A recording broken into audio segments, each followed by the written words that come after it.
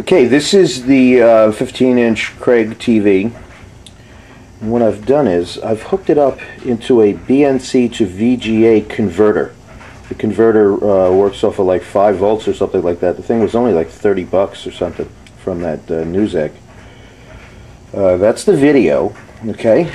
And then I'll show you what happens when I unplug it.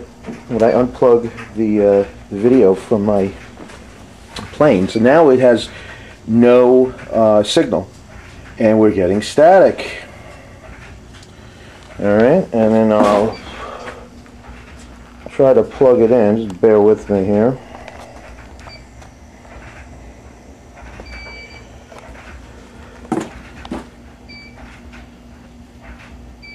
As soon as I plug it in, the screen, it comes back. And then when I disconnect it, and you're talking total loss of signal.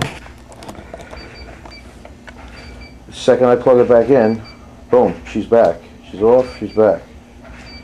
And we're grabbing static here. And we're talking a complete loss of the signal.